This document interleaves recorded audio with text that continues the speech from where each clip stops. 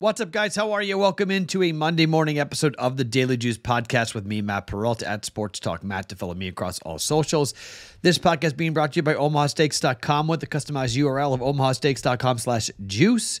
Subscriptions are available right now at omahasteaks.com/juice. You get free burgers for life when you get a subscription and 10% off your first purchase with that 100% money back guarantee. Go check things out at omahasteaks.com/juice. So I am hurting badly tonight. I'm 46, about to turn 47. I'm in really good shape. Very proud of the effort and the work that I've put in to get into this level of shape, but did something really stupid yesterday. And so I normally don't lift. I do a lot of body weight stuff. I do a lot of rucking with weighted vests, and I don't lift all that much. Decided to lift yesterday because the weather was such a crap day in Vegas. It was 50 and rainy and cold and nasty. And I was like, all right, I'll just go to the gym and I lift. And lift. And I did a seated row where you lean forward and you grab and you pull back. And on my third to last set, I thought, let's go up a little bit. Let's see what I can do. And as I went and grabbed the weight and I went backwards, I completely ripped my back. And I've done this before. It's not all that uncommon for me to throw back spasms, but when I get them, like I can't do anything. Like I can't move the lights. So I can't bend over. So I couldn't set up this is my TV setup. I couldn't set up the BettingPros setup because I can't move anything. I'm in a lot of pain. So I'm on a good heavy dose of ibuprofen. I've got a heating pad going right now behind me. That's how I can sit here and do this podcast, trying to keep my back as loose as possible. But that's why you're seeing what you're seeing today and why I sound a little bit more melancholy than normal, because I'm in quite a bit of pain today. So excuse me if I don't give a long and flowery explanation for what we're betting here today, but let's recap last week. Not a good Sunday. 0-3. Got my teeth kicked in on Sunday. Favorites dominated on Sunday, and that really, the Florida total should have hit. Florida, it came up a bucket short, or 2.5 points short, going over 155.5. It landed at 153. Florida, the injury that happened early in the game killed their offensive rebounding, so that really hurt their putback potential, and then their three-point shooting was just abysmal, and yet it almost went over. We landed 2.5 points shy there. So when that happened, I was like, uh-oh, Temple got killed. And then Wisconsin, just unfortunate. They lost the game by 6. We laid 3.5. Illinois wins and Illinois covers. So 0-3, that put us down 2.5 units for the week after the first week, which was not good. So we got a pretty good hole we got to climb out of here in the month of March. So one thing to take a look at, so currently I'm 73 and 72 in college basketball. At one point, I was 20 games over 500 in college basketball. The more we get deeper into March, the more difficult this becomes, okay? It's why I really like doing future wagers, okay? You guys are asking me about all my futures, and what do? We do nothing right now. Okay, if you have trailed the future, whether it be Marquette, Creighton, Arizona, North Carolina, I added Iowa State myself personally at 30-1 last week.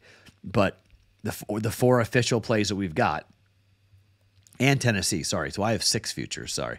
5 official, 5 official, and 6 overall for me. We're not going to do anything. We won't do anything. So when the bracket came out, like Arizona and Carolina are in the same bracket. Okay, if both those teams make the Elite 8 and they're playing each other for the Final 4, that's tremendous. It's just we won't do anything. If we've got Creighton in the same bracket as Tennessee, if Creighton were to play Tennessee for the chance to go to the Final 4, we wouldn't do anything. The idea is to get teams that we have futures on into the Final 4. Okay, now, let's say the Jays did play Tennessee, right? So it's 30-1 on Creighton and Tennessee, right? So we'd probably bet Tennessee in that game. See my point? This is how we're going to play off the future wagers as we go.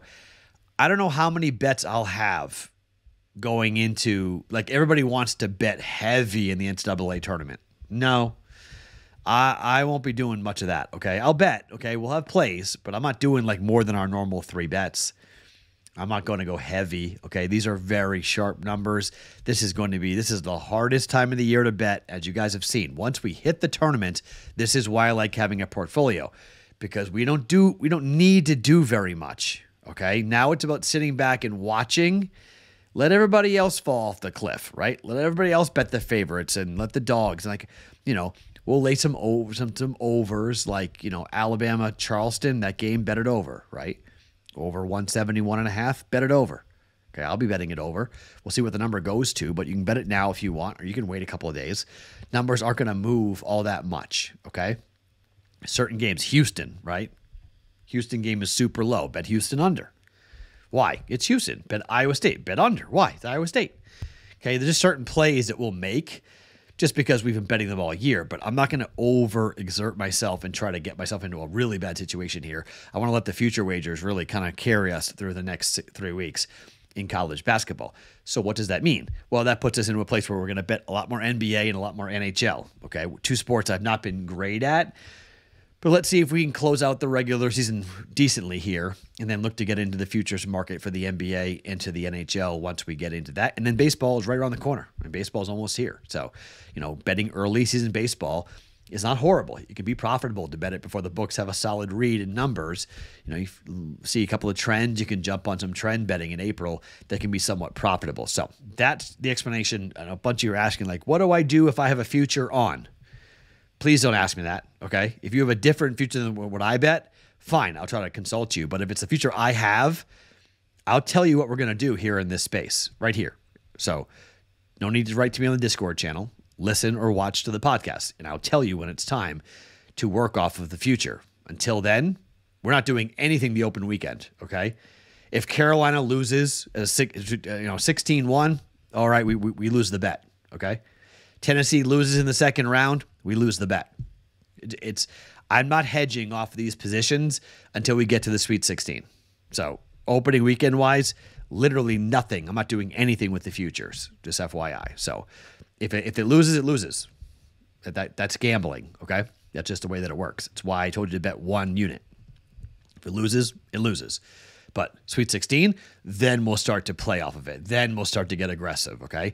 The dream is that all 6 teams I've got futures on, they all make the Sweet 16. The reality is I'm hoping to get 4 to get to the Sweet 16. If I have a 4th of the Sweet 16, we can work. We got things to work on. So before we get to the picks today, it is time to tell you about the BettingPros Bracket Optimizer. You can build a winning March Madness bracket in just seconds.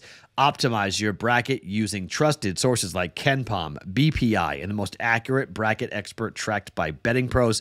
Lock in your top picks. Let us optimize the rest of your bracket based on advanced stats, history, odds, and more. Quickly view key matchup info as you fill out your bracket. Get optimal upsets and sleeper picks based on the size of your bracket pool. To access the Bracket Optimizer, visit bettingpros.com/bracket or download the BettingPros app at bettingpros.com/apps. All right, let's start with hockey.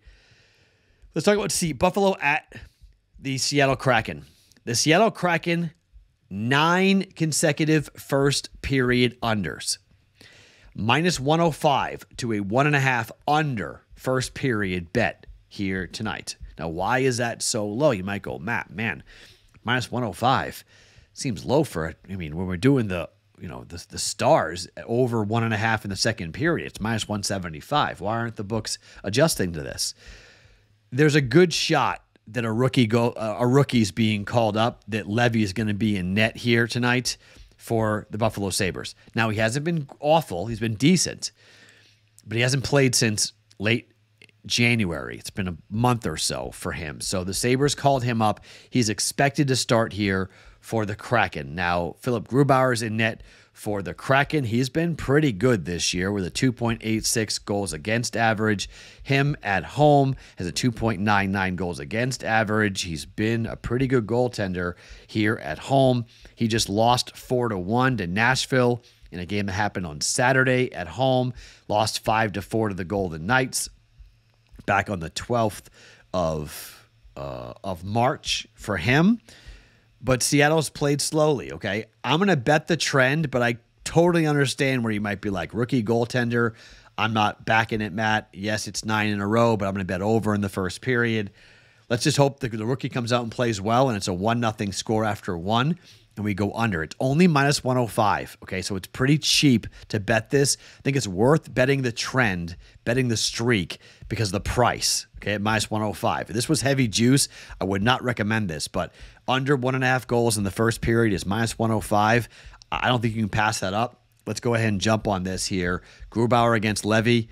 Let's hope the rookie plays well here for Seattle, and Grubauer gives up 1 or none to Buffalo. Under 1.5 goals in the first period at minus 105. The total for the game is 5.5, by the way. So if you want to say, look, I'd rather bet the entire game under and not the first period under, I don't blame you at all, because Buffalo is 5-0 to the under on the road over the last 5, and Seattle is 4-1 to the under over their last 5 games at home. So there's absolutely a market to come in here and bet the under on the game, okay? It's 5.5 though. If it was 6, I would be all in. If we get up in the morning, if it's 6, if it goes up to 6, bet the under. Okay, I just don't think it's going to go there. It's juiced slightly to the over at most books, either minus 112, 115, 120, somewhere in that range. 5.5 always scares me, in particular with a rookie goaltender. Maybe he plays really well in the first period, but then gets lit up late. So, or the vice versa happens. He gets lit up early because he's nervous, and the Kraken take advantage. I mean, it's a tough read. So as I'm saying, it's a hard read, but let's just go 1-0 after 1 and keep the streak alive at minus 105. But I absolutely could see an underplay. You want to bet under 5.5 for the game. I don't mind that at all. The official play, though, is to ride the streak, 9-0. Let's make it go 10-0 for the Seattle Kraken to a first period under. Minus 105, Kraken and the Sabres under 1.5 goals in the first period. Okay, to the NBA we go. Let's talk about Detroit at Boston. So I went and pulled some numbers here. Okay, the total is 226 in this game. Opened at 223.5. It's been bet up to 226. My thought is it's going to keep on climbing. Boston averages 123.5 points per game at home. The first half team total numbers are not out at the time of taping. If you want to bet Boston first half team total over, if it's between 58 and 62, over, I like it. Okay, Detroit, when they're on the road scoring, they're not great, but they score on the road about 112.7 points per game. Defensively, look, Detroit's not good, right? We know Detroit's not good. They give up a lot of points, whether it be on the road or at home. Detroit gives up 122.3 points per game on the road. That is third worst in the NBA. Boston at home gives up 108 points per game, which is right around what Detroit scores on the road themselves. So if we just get an average game for the Celtics and an average game for the Pistons, this game is going to go over. I like the over 226 here. Sorry, 225.5 here for Boston and Detroit. I don't mind a team total over for Boston in the first half. I'm just not laying 16 points with the Boston Celtics, okay? Boston's covered 5 straight games. They've won 5 straight games by big numbers. You can try to lay it if you want, but 16 just is too heavy. Boston is 19-14 at home ATS, but Detroit is 17-15 on the road ATS. Detroit just covered against Miami in their last home game. In their last road game, they covered against Miami, losing by 8 as 11-point dogs. Last time they played Boston was a 17-point number on the road. Boston won by 6. Detroit covered. So not really looking to lay 16 points. They couldn't cover 17 points. Now they're laying 16 points. Boston's won 5 games in a row, though. 5 games in a row by 26, 15, 16, 22, and 10. The lean on the Celtics. I like the first half team total over, but it's not available. Instead, we'll just go with the full game over 225.5 for Boston and Detroit. And then Miami and Philadelphia. We are going to keep on hammering this here. Philadelphia, 5 straight games to the under. 7-3 overall to the under, and Miami is 26-9 to the under on the year on the road. They have gone under 6 times in a row, 8-2 to the under. The total is 211, open at 213. It's now 211 under Miami and Philadelphia. I don't care who's playing; it doesn't really matter. Both these teams are dead under teams When they played the last time, it was 226.5 at Philly. Game went under by 13.5 points. This number now is 211. Game would have fallen on that number of 211. Actually, no, that would have been 213 the last time that they played. So technically would have gone over this number if they would have played. They played back on Christmas Day, 227.5. It went over by 4.5 points in that game. But these teams just do not score. Philly does not score. 5 straight unders. 209.5 in their last game against Charlotte. That went under. 220 against Milwaukee. That game went under. 208 against the Knicks. That game went under. 212 against the Knicks. That went under by 60 points. And New Orleans, 222. That went under by 24 points. Again, I bet streaks like this. We're betting the streak under 211, Philly and Miami for 1.1 units. All right, 3 bets for us going here. I will look to bring back player props at some point during the week, maybe tomorrow on Tuesday. We may come back with player props for the NBA, but for tonight, for a Monday, we're going with under 1.5 goals, first period, Seattle and the Buffalo Sabres, Celtics and the Pistons over 225.5, Miami and Philadelphia under 211, all for 1.1 units. Let's start this Monday off on a good stretch, good day. Hopefully my back feels better and we can have a more entertaining and fun podcast coming up tomorrow. And by the way, I did nothing on St. Patrick's Day. I was going to the gym to get ready to go and have a good time on St. Patrick's Day. It killed my whole day. So that one drink I had on the podcast yesterday was the only drink I had on St. Patrick's Day. I was happy to share it with you guys. My name is Matt Perrault. Follow me across all socials at Sports Talk Matt every morning. Daily Juice Podcast was being brought to you by OmahaSteaks.com.